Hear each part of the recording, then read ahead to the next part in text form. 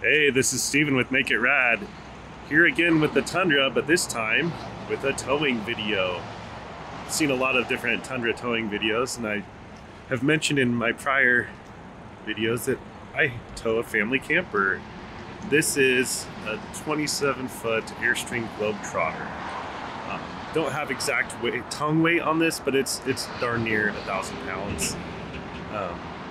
Kind of give you a back look on.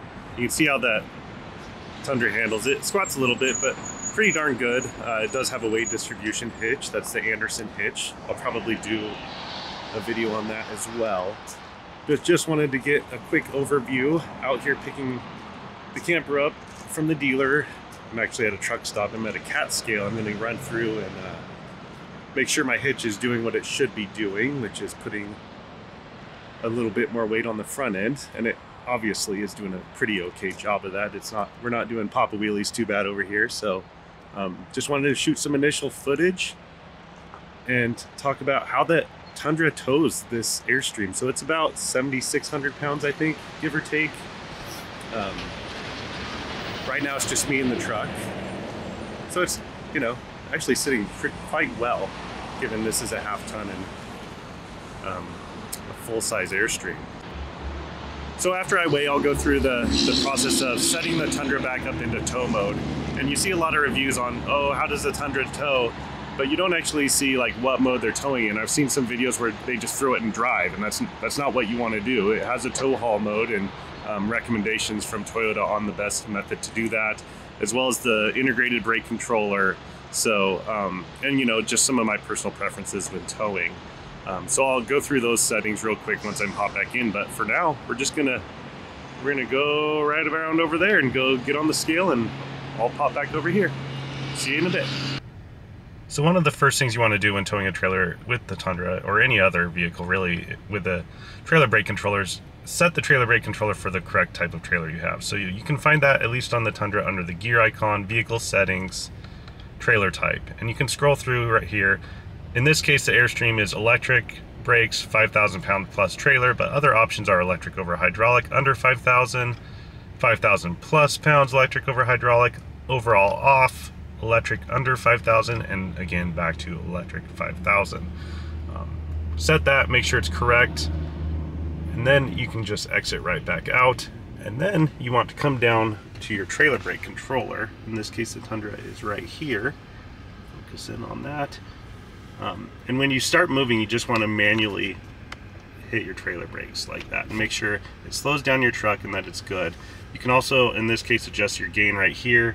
On this vehicle, I have it set to around 6, which works well for this particular trailer, but you'll want to adjust that to your particular vehicle. You can see there it has adjusted to 6, and then it just pops back over to the main screen there.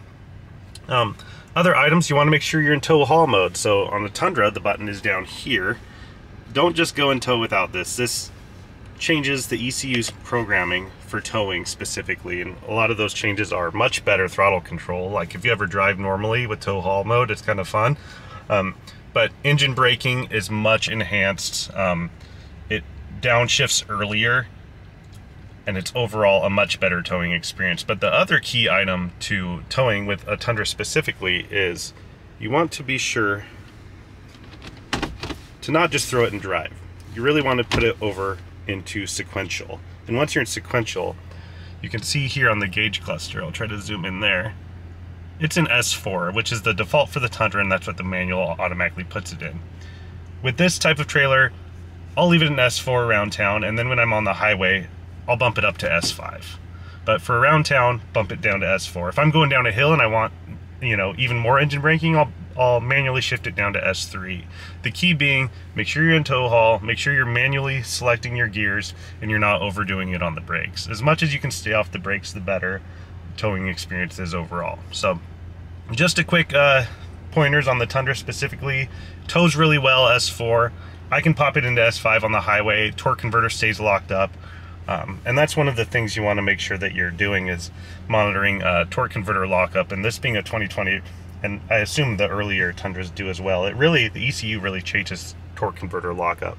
So I've got this USB monitoring on the phone here, And that top right one is 196. That's the transmission fluid at the torque converter. 185 right below that on the right hand side is at the pan, and then 192 is overall temperature. So if you have something like that, it's super handy because you can monitor that. So if I'm in fifth and I press down on the gas pedal, what we'll do is unlock the torque converter, and that, you know, the truck accelerates right, you know, really well. But you can watch that top right number. That 196 will shoot up to like 210, 215, you know. And then once you know, if you're passing and then you get back over, the torque converter relocks and that number will stay right back down. It'll go almost instantly right back down to around 200. Now this does have, this being a 2020, Toyota pulled the cooler off factory, but I went ahead and I installed like the 2007 hardlines and thermostat, and then put an aftermarket cooler in the front, and I can get some footage of that. But that's really key, is monitoring that. I would much rather drive it in fourth at 4,000 or 3,000 RPM than fifth with torque converter unlocked. It's much, the truck is much happier that way. It keeps all your temperatures in check. So handy tool to have. This is just a Bluetooth adapter plugged into the OBD port, and you know, some various gauges, but key being top right transmission temp at the torque converter, bottom right ATF temp at the pan, and then one over on the left is the engine coolant, and those typically are right around the same. So when I'm towing, engine coolant stays right around 195, 200, ATF stays around 195, 200, and then as long as the torque converter is locked, that stays like within 2 or 3 degrees of overall ATF at pan. The minute the torque converter unlocks, you'll see that shoot up, but it cools right back down with that cooler. So quick overview, settings that work well for me. Would love to hear, if you tow with the Tundra, what settings work well for you, and you know what your experience has been. But overall, I've been super happy with this truck and how it tows, and this is a pretty decent sized trailer, 27-foot Airstream for the Tundra here. So just wanted to show you guys an example of what fifth gear towing, we're doing about 60 right now, looks like in the Tundra with the Airstream behind us. Fifth gear, torque converter locked. I'll try to move this down. Obviously I'm driving, a little hard to do. So you can see the temperature over there. I don't know if you can see it.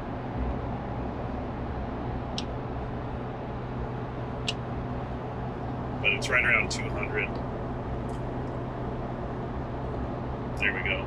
Now if I was to unlock the torque converter by giving it gas, you'll see it go up, 203, 205, 208, and I just let off 210, 211, and almost immediately 213. You'll see it go right back down once the torque converter locks. So torque converter's locked, 210, 208, 205, 204, 203, and then see the temp is still 197 at the pan and the engine's 199. So torque converter locked is super good thing to watch out for. It keeps your temps in check. Like I said, we've slowed down a bit, a lot of traffic up here, so I'm trying to drive safe and obviously film for you guys. But good example, you know, I'm just sitting here doing fit, following the traffic. So yeah, here we are. There's the mirror view, just an Airstream right back there. And then the camera for the Airstream back there. So get this to focus in. A little more live towing video for you guys. So there you have it. I don't know if you'll be able to see the Airstream back there. There it is. There it is. Alright, well, I'm going to concentrate on the road and make sure I drive safely, but there you have it. That's the way I do it. I think that works pretty well for the Tundra. Thanks.